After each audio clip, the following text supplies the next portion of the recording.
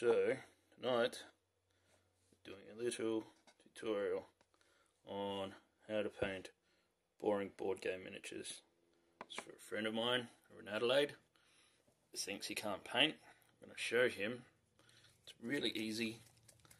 Basically two very simple steps that any child can master.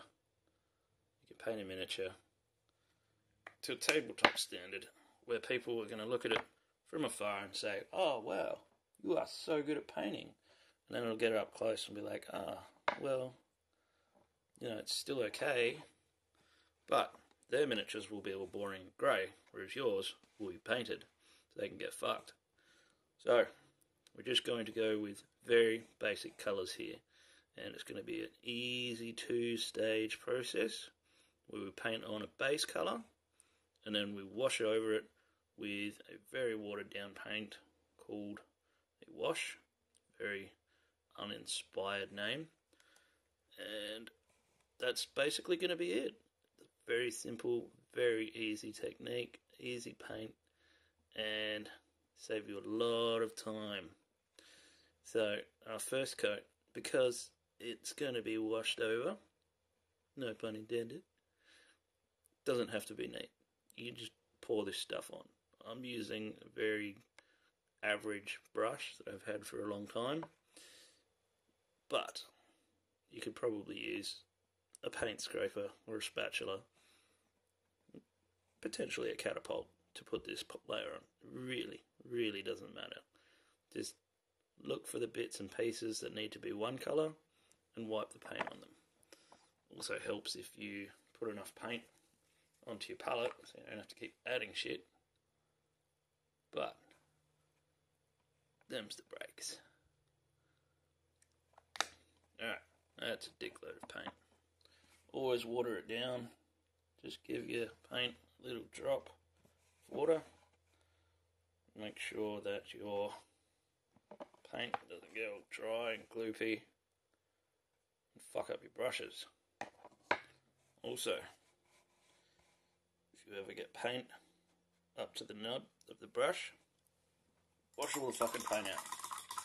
Wash it all out, dry it off, and start again. Because otherwise you'll fuck up your brushes and you will end up with tiny little trump heads, little toilet brushes that are no good for anything, detail or otherwise.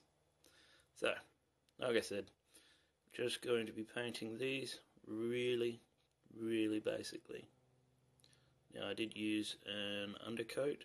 It's called Undercoat of Grey by Army Painter.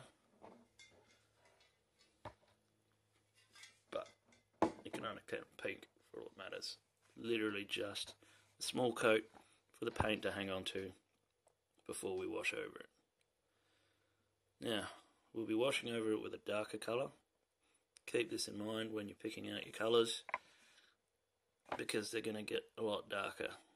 So I'm going for some brown pants, and I'm starting out with a lighter colour because when we wash over it, it's going to be a dark wash and they're going to end up a lot darker. Pants. Ooh. Next we're going to do is wife beater.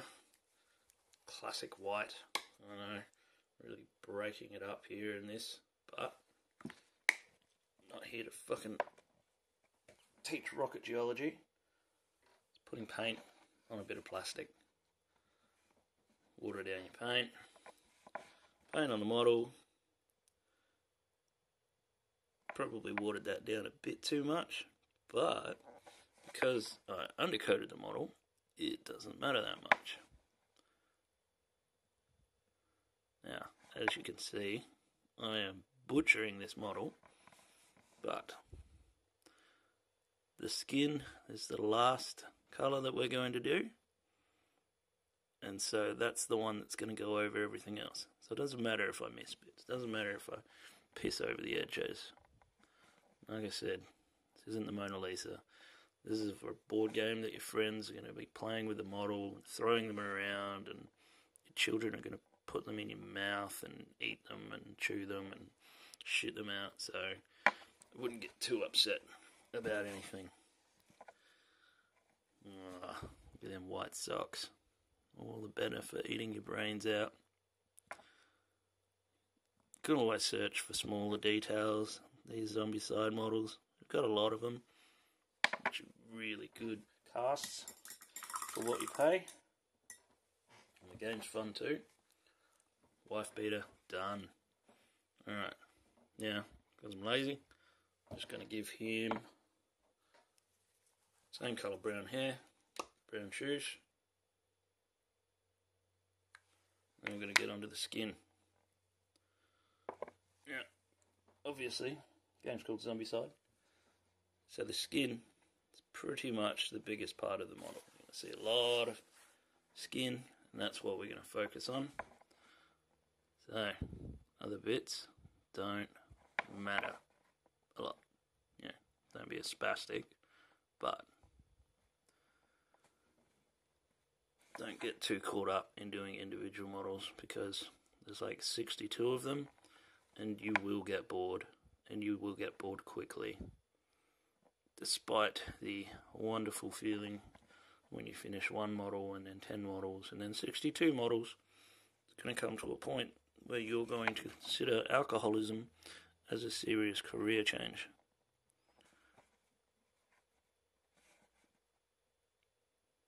Cool hair, looks so pretty, some brown on his face. Doesn't matter because the skin is the last thing we'll be painting. Thus, I don't really care about how the rest of this goes on.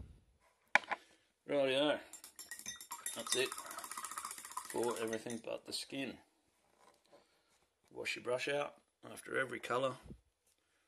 Also, good idea to wash your brush if you're doing a lot of different models over a long time, because the paint will dry on your brush bristles and you will end up fucking up your brush. So if you're doing batch painting, 5 or 10 models at a time, do make sure that you wash your brushes in between there, or you'll just end up with junk. No one likes junk. Alright, like I said, skin, big part of the model. I'm going to put a whole bunch on.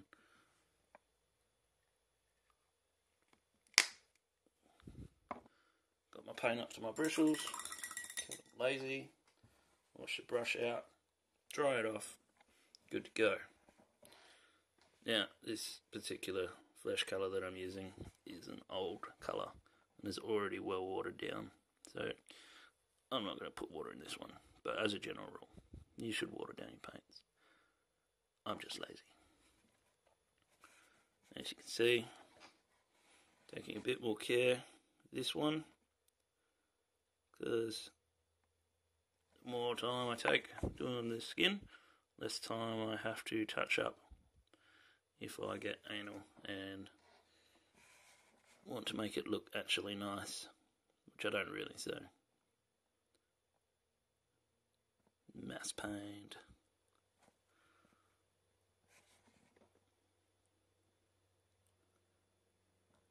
Get her on, nice and sloppy. Always, as a painting tip, make sure that your hands or wrists are resting on the table or surface that you're painting your model on. If you try and hold them up and paint, you're going to wiggle everywhere because you've probably got Alzheimer's by the time you finish watching this video, and you'll look like you've painted the model with Parkinson's. So always rest your wrists on the surface. Make it easier, make it look like you know what you're doing, and everyone will think you're cooler for it. Like I said, skin, big part of the model, so I'm taking a bit more care not to splash it all over everything like I did with the shoes and the pants and the wife beater. And these look like business pants. Why? has got a wife beater on. I don't know. Maybe he worked from home.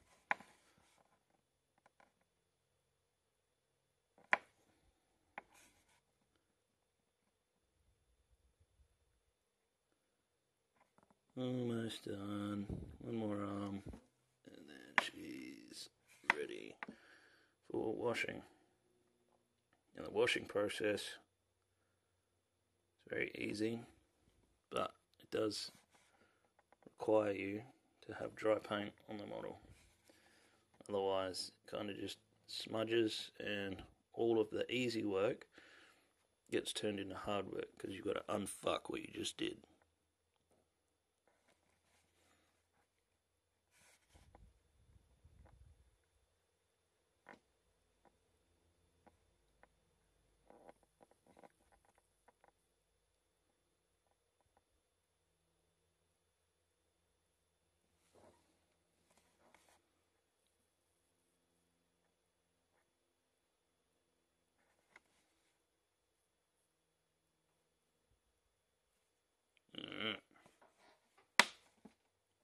That's all that done.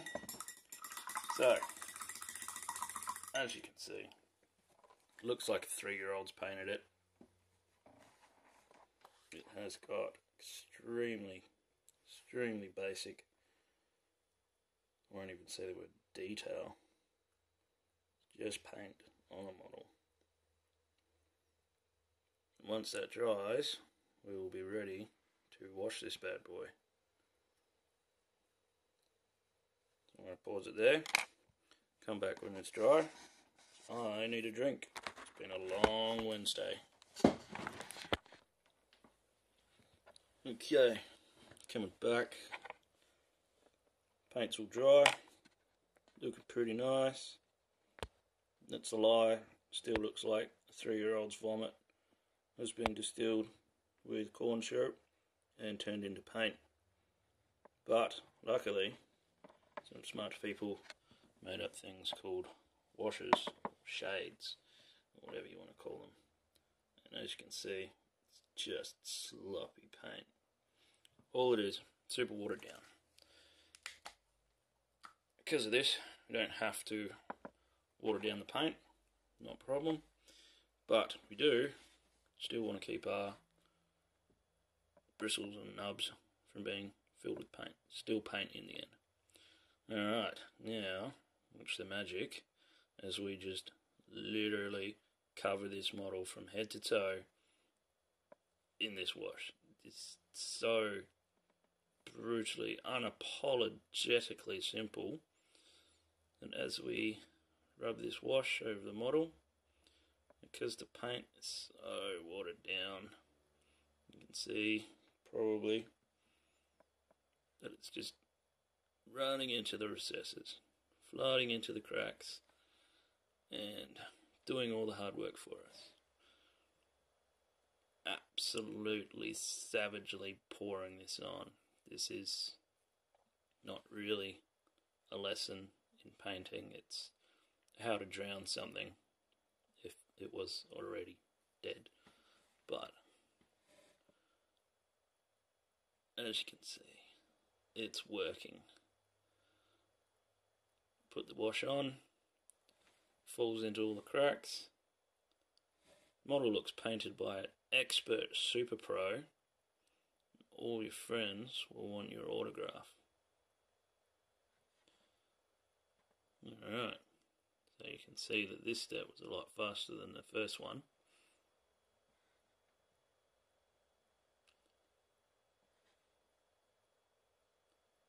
And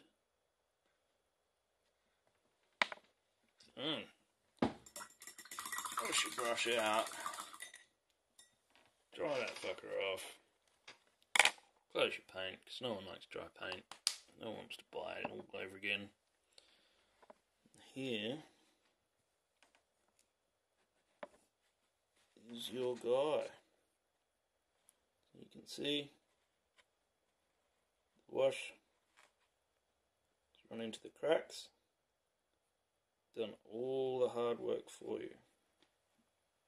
All the hard work. Now from there, you can go a little bit further if you think, oh man, I've got so much time and only another 61 models to go, and you can either add a little bit more paint on top of that, get something like this guy. But honestly, it just makes it a little bit more gritty, and it's not super important.